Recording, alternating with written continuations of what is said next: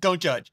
I was testing M1 Max versus M1 Ultra, specifically the GPU performance on the Mac Studio, and I just was not seeing the differences that I expected. And then I realized I was testing GFX Bench Aztec at 1440 on screen, and that just was not enough load. Like testing towing capacity between a Camry and a Tacoma when all the weight that you're towing is a MacBook Air. So I was barely putting a dent on the Max, never mind the Ultra, and I needed to test with 4K off screen in order to actually see what the Ultra could do. Same with Wildlife, after I put it into unlimited mode. And then it was like, boom, up to 1.9x. Then I was trying to decipher Apple's M1 Ultra versus GeForce 3090 graphs, and what were they even saying? Performance per watt up to max watt for the Ultra? And is that like gas mileage with a 100 mile per hour speed limit? Couldn't the NVIDIA card just keep burning fuel up to 300? And did I even care about peak high number post or being able to actually fit it into a small enclosure without liquid nitrogen cooling or melting into Super Mario lava? At least until I realized it was only actually measuring power on GPU, not power through the whole entire system, which varies radically, especially between Apple's SoC-based approach and NVIDIA's discrete card in a slot, like gas in both tanks versus everything consumed to get that gas into the tank as well. And it gets even weirder because I was looking at Shadow of the Tomb Raider tests, which do run cross-platform, but run as x86 through Rosetta translation on M1 Max. But they do target Apple's low-level Metal API, which can theoretically perform as good, if not better, on M1 than it does on Intel Macs. But that depends entirely on the quality of the API implementation and how well it's optimized for the Mac compared to Windows. And holy wow, look at all those frames NVIDIA is getting. And then you start to wonder what really matters.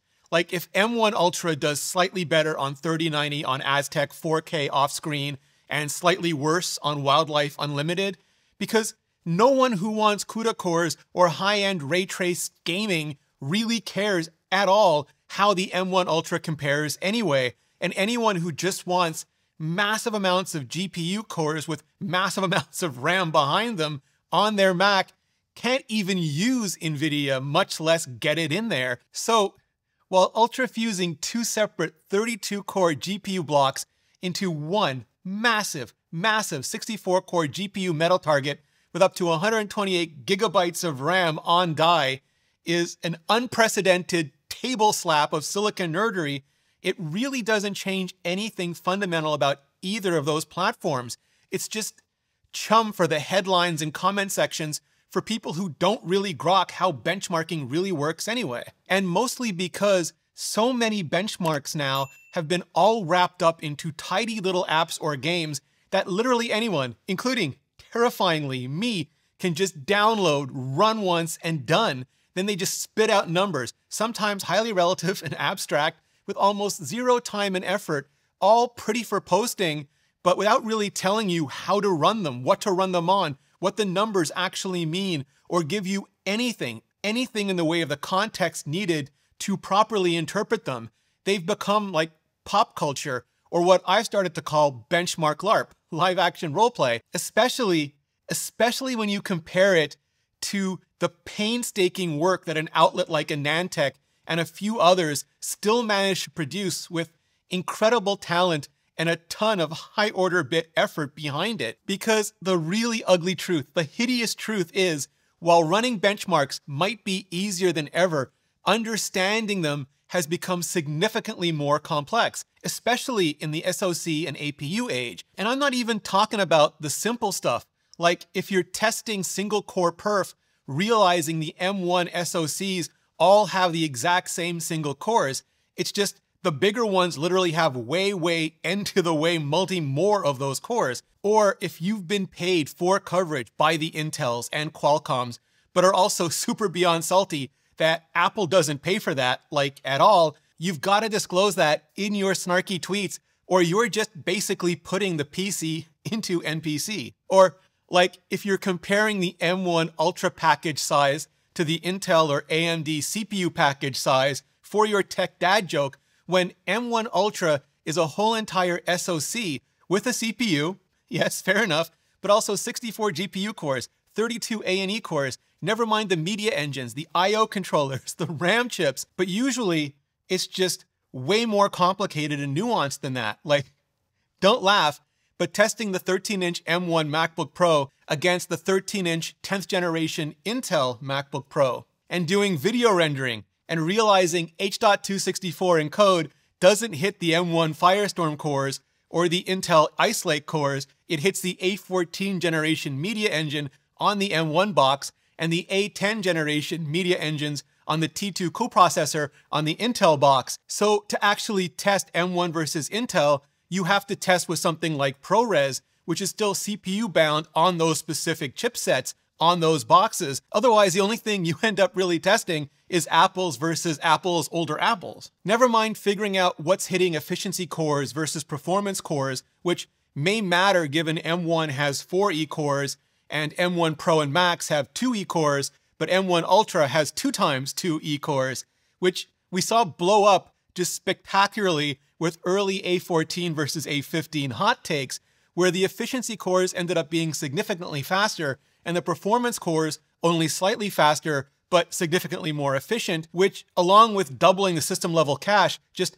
ended up making the whole die way better for battery life. And that just buried analysts, bloggers, rebloggers. And since M2 may well be based on A15, like M1 was on A14, history could very well repeat itself with the next Mac Mini, MacBook Air, and the next whole generation of Apple Silicon as well. Similar, if not exactly the same, what's hitting the Apple Neural Engine or A&E cores versus the GPU cores, or even the AMX accelerators on the CPU cores, because the machine learning controller taps into all of those, and they all vary in scale to lesser and greater degrees across the entire M1 family. And unlike Metal and the GPU, Core ML can't treat them as a single target, but it can dispatch between them. So where you'd expect to get like 1.9x, up to 1.9x scaling on the M1 Ultra graphics workloads, you can really only expect closer to 1.5x scaling on the M1 Ultra machine learning workloads, unless they're tapping into the GPU as well, and then maybe it's like 1.7x. You get my point. That's not even touching on the CPU and media engine scalability, where some heavy workloads really can handle just as many compute units as you throw at them,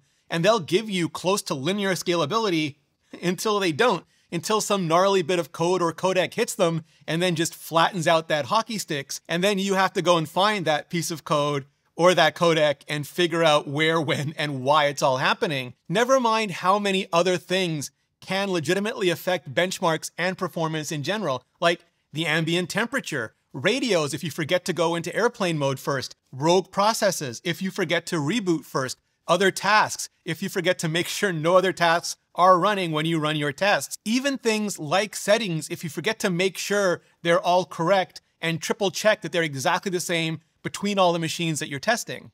Which is why it's just so damn easy to mark all those benches, but so damn hard to do it right. And why I don't do it very much, frankly, anymore. Not beyond superficially validating performance claims at the basic level. I really, really don't want to contribute to the LARP culture or the comment toxicity, and I would rather just point people to AnandTech and the other experts, but also point out that if none of these numbers are really meaningful or important to you, that is perfectly 100% okay as well. You really can just simplify all the way down without losing any nerd cred. Zero nerd cred.